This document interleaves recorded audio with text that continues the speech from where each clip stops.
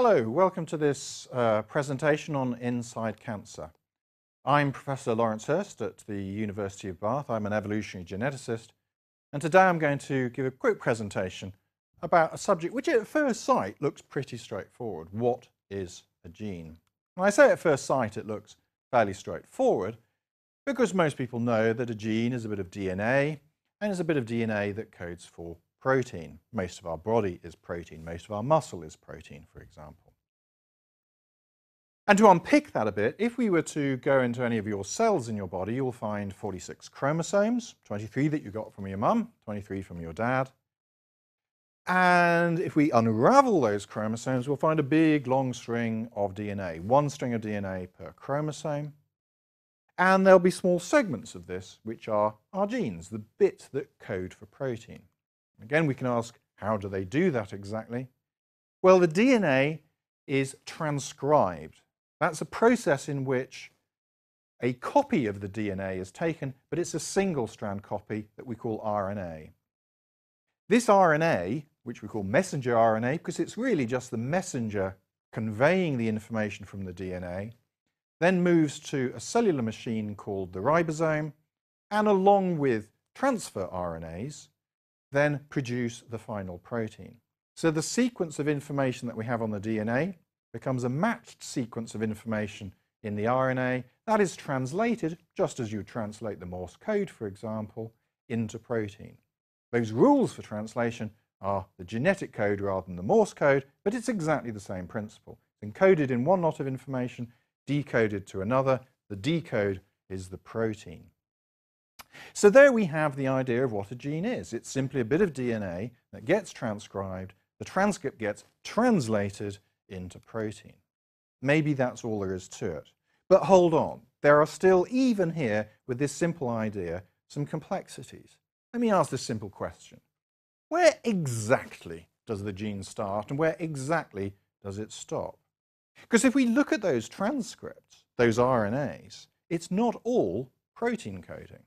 Even in the simplest case, we look in bacteria, for example, even in the simplest case, you will find that while the protein coding information starts a little way into the gene with, as shown here, an ATG, that's the information that codes for a methionine amino acid, which starts proteins. Then you have the rest of the protein coding information, and you have a bit of RNA after that. So you have these blocks of untranslated RNA both before and after the protein coding segment, and these we call the 5' untranslated regions and the 3' untranslated regions. 5' is the front end, 3' is the back end. So maybe our gene starts from where the untranslated regions start and the untranslated region stops at the other end. But a gene, this transcript encoding part of DNA, can't do its work on its own. It needs information as to when to be transcribed and how to be transcribed. And that is encoded often by information on the DNA just a little bit upstream of the gene in things called promoter elements. So are the promoters part of the gene? And if promoters are part of a gene, well, what about things that are very much more distant? So we also know about bits of DNA that we call enhancer elements. And these can be very far from where the focal part actually is, and these we don't usually consider as parts of the gene at all, but they are very important in the control of the gene. We then meet some further complexities. So in the simple case I just showed you, we had the idea that there's one bit of DNA which makes one transcript, one RNA, which will make one protein. For our genome, for our genes, of which there are 20 to 25,000 or so, there are in fact multiple different versions of the same protein made from any given transcript. And this is because most of our genes undergo a further process, a process known as splicing, in which parts of the RNA are taken out. As you can see in this particular example, one transcript can have different parts taken out under different circumstances. These then are known as alternative splice forms or alternative transcripts. And these also give us a bit of a headache when we want to think about what a gene actually is. Do we want to regard these as 3 different versions of the same gene or 3 different genes? To some extent, it's up to you. Perhaps, however, the more important problem that we now face when we think about genes is another challenge. So far we've assumed that a gene is a bit of DNA that gets transcribed, and that transcript gets translated into protein. But what if you had something, a bit of DNA that got transcribed, but the transcript was not translated? Do we see these? The answer is yes. We've met some already. Transfer RNAs are in fact one such so-called non-coding RNA. In fact, it now turns out that a huge amount of our genome is in fact transcribed, making an RNA, but that RNA is not translated. Like our protein coding genes, these non-coding genes are also typically spliced. Not all of them, but many of them are spliced as well. By definition, however, these non-coding RNAs are not translated, and that's of course why we call them non-coding RNAs. They come in very many flavors. tRNAs, as we've already mentioned. Ribosomal RNAs are part of that ribosomal translational machinery. But two of particular interest at the moment are microRNAs and long non-coding RNAs. Both of these appear to have some relevance to cancer, particularly microRNAs, as these seem to be involved in the regulation of protein coding genes, amongst other things. What's particularly interesting about these things, however, is that over the last 10 years or so, it has become clear that these are not minor players in our genome, but this is actually the bulk of transcripts. So 2% or so of our genome is protein coding, but maybe 70 to 80% is transcribed. Those other things getting transcribed are these non-coding RNAs. So they are the bulk of our transcripts. Go into any one of our cells, sequence up those transcripts, most of them will be non-coding.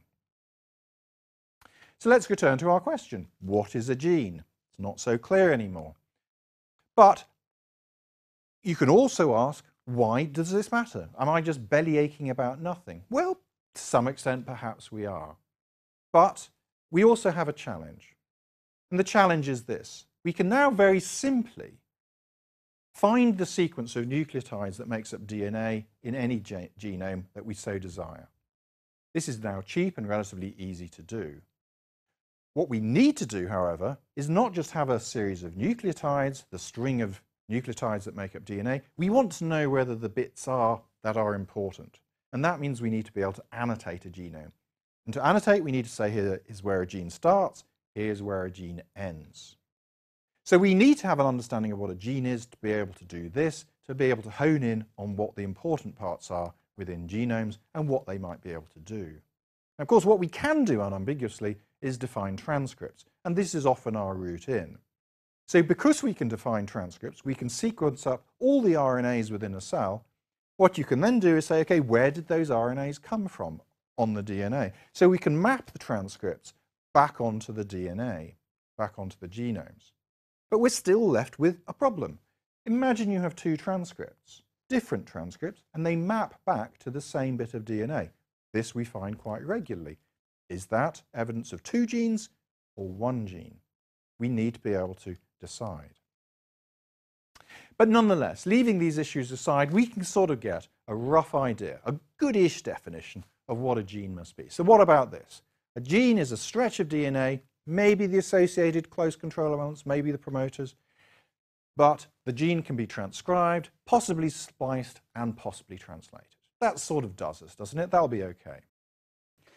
So virologists in the audience will know we have a problem already, and that's because there are a lot of viruses that don't use DNA as their inherited material. They use RNAs, sometimes single-stranded, sometimes double-stranded RNA. They function just like anything else. Those RNAs encode the information for proteins and so on and so forth. So let's go again. What about a gene as a stretch of polynucleic acid? That could be DNA or RNA. Perhaps the associated control elements, if we want to put those in. But the point is, we get something that's transcribed, maybe spliced, maybe translated. Okay. It's a sort of okay understanding of a gene. It's a lot looser than what we started out with a bit of DNA, which makes a protein, but nonetheless, it'll do. But now, we meet an interesting problem. And the problem is this. People were talking about genes long before we knew any of that stuff that I was telling you about. before we knew about chromosomes, DNA, transcription, translation, we were talking about genes. How could we have done that? Isn't that a bit of a problem? The answer is it's a bit of a problem, but let's see why people were talking about genes and how that helps us understand what a gene might be. So to understand why people were talking about genes before, we have to go back to about 1900. In 1900, people had rediscovered Mendel's work. So Gregor Mendel, famous plant breeder, discovered the rules of inheritance. And what he discovered was something quite striking. Inheritance didn't work like people thought it worked before. So there were plenty of ideas about how inheritance might have worked. The dominant one was one called blending inheritance. There the idea would be if you took a red flower and a white flower and you make them together, you'll get a blend of the two colours. You'll get pink flowers only. If you were to make the pinks together, you'll only get pinks because they're blending the colours together. What Mendel discovered was that's not how inheritance worked. And rather than being blending, this mixture of colours as it were, instead they are particulate. They're behaving as though they're particulate. Now let me explain a bit about what I mean. So go back to that pink flower case. So let's suppose we have a flower, in this case it's a snapdragon, and we have a red version.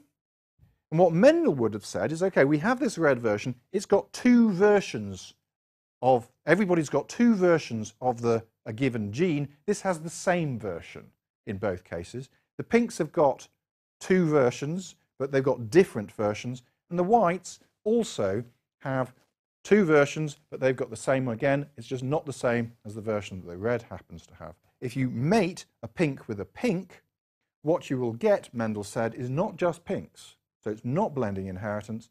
You will get one red to one white to two of the pinks in between. These things are segregating as though they were particles. So what, of course, we needed then, around 1900, was a name. What do we call these things? And it was into this context that this guy appeared. This is Wilhelm Johannsen, who in 1909 coined the term gene. He was taking an idea that had currency at the time, the idea of a pangene. This was a very particular hypothesis about how inheritance might work. And what he said is, actually, I like the gene part of this, gene from genesis, from origins, for how things are. So let's strip off the pan part and leave ourselves with the gene part. What he said is this: therefore it appears simplest to isolate the last syllable gene, that's from pangene, which alone is of interest to us. The word gene is completely free from any hypothesis. So it was a beautiful word because it relates to the Greek for origins, and it also comes without any baggage associated. And the term stuck. So that's where we get the term gene from. It was to describe the underlying basis for those particles that are behaving in a Mendelian fashion. Now, naturally, people wanted to know, okay, if that's what a gene is, it's a segregating Mendelian particle. It's how information is transmitted from me to my offspring and from my offspring down, and so on and so forth. This led to quite a lot of confusion because people were trying to stitch that understanding together with the molecular biology understanding. They were trying to make sense of how the two can work. But in reality, there are actually two logically distinct understandings of what a gene is. One concerns the molecular basis by which information in DNA is converted to how you look, what we call phenotype. And those are the molecular genetic ideas we saw already about DNA making a transcript, the transcript may be getting coded into protein. And the other is not about how DNA makes a phenotype, it's about how information is transmitted between generations. So why is it that I look like my parents and why my children look like me? And that is our Mendelian understanding of what a gene is, all to do with this particulate nature of inheritance. Now, to clarify that these really are logically distinct sorts of ideas, let me consider this particular case history. Imagine what we've done is we've found a mutation in a bit of DNA. So somewhere in my DNA, I've got two copies, I've got a mutation in one, making it different from the other. So I'm heterozygous at this bit of DNA. Now let's me imagine that what this does is have some very long range effect on the transcription maybe of a gene miles away down the chromosome, maybe even on a completely other chromosome. We know these things can happen. Do I want to call the site in DNA where this mutation sits, do I want to call that a gene? Well, by the Mendelian understanding, absolutely yes. This will behave in a particulate fashion, and I'll be able to understand what progeny of mine would look like in terms of whether they have or have not inherited any version of the gene, just as we can understand whether you're red, pink, or white as a flower, without knowing anything about how red, pink, or white comes about. But notice, this bit of DNA is not transcribed. It's miles away from anything that is transcribed. Would we want to call this a molecular biological gene? No, absolutely not. So it doesn't fit our molecular biological understanding of a gene, but it does fit our Mendelian understanding of a gene. So they're logically different concepts. Often when we use the word gene, we actually mix up these two meanings in a very ambiguous way. And often that ambiguity is actually quite desirable. We actually don't want to be specific about which meaning exactly we are talking about. So we tend to be really quite sloppy. So let's ask the question, what could we mean when we talk about the gene for cystic fibrosis or the gene for breast cancer? Well, first off, we are being very sloppy. We do not mean that you have a gene whose function is to give you breast cancer or whose function is to give you cystic fibrosis. Not at all. What we actually mean is that we've found a bit of DNA that is transcribed and probably makes a protein. In the case of BRCA1, one of the major genes for breast cancer, for example, we have found the underlying DNA within which you get a transcript that gets translated, that makes a protein, and that is the sense in which we found a gene for BRCA1 in the molecular biological sense, in our first meaning. But we also mean something else. We also mean that somewhere within this gene you can get mutations that will predispose you to having breast cancer. So that's to say, there are mutations within the gene that will be transmitted just as the red, pink, and white flowers get traits get transmitted, for example, in a Mendelian fashion. And so we have the second notion of a mutationally defined gene, a transmission-defined gene. So we use the two understandings of a gene, how you make proteins, how you make phenotypes on the one hand, versus how information gets transmitted from one generation to the next, and why parents look like their parents, and so on and so forth. And we use those and mash them commonly into our usage of the word gene. And it's not that we're lazy, it's just simply that actually it's quite a convenient ambiguity to mesh these two understandings together. So I hope that's helped you understand what we now think of when we talk about a gene, and thank you for watching.